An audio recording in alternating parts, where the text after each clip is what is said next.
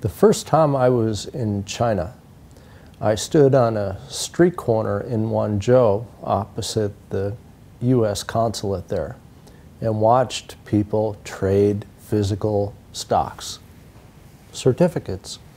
Hi, this is Roger Groh at Groh Asset Management. That was the stock exchange. And a stock exchange is just a place where people trade securities. Nothing more fancy than that. Certainly Wall Street started that way and has now evolved, along with most of the world, into a fully computerized operation where you have computers comparing and matching orders as opposed to individuals trading among themselves. It's interesting to note now that the Chinese, especially in Shanghai, their commerce hub, have created the most modern trading system in the world, modeled after the NASDAQ. And in fact, the picture of the head of the United States Securities and Exchange Commission is on the wall in their own exchange because of the close ties that they feel exist there.